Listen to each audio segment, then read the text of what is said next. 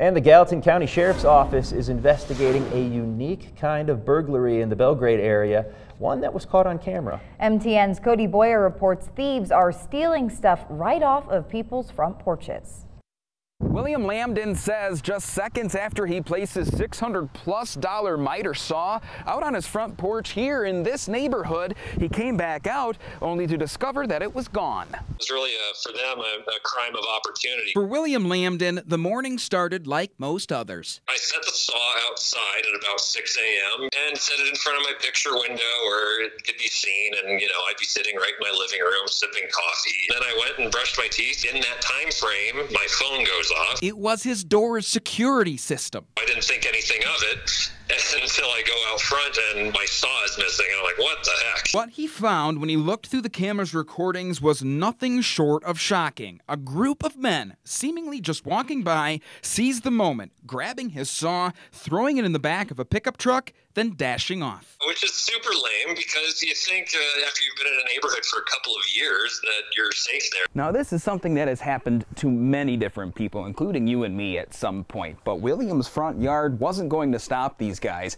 from unplugging the saw from this spot, coming up right here on his front porch and carting off with it. But thanks to this eye right here, he was able to catch the whole thing in the act. William says others reported similar missing things from their own porches, and it gets even better. With the help of Bozeman City Police and the Gallatin County Sheriff's Office, the saw was found about 90 miles away in a pawn shop in Helena. I had a serial number to give him, and sure enough, after I read him the number, he said, yeah, that's what we got up there. Sheriff Brian Gutkin says this unfortunately happens a lot, but having this footage is a turn of luck. Most of the time we don't have all of that information, which makes our world a lot easier. As to his thoughts on if the other cases are connected, I think this was a random one-time hit.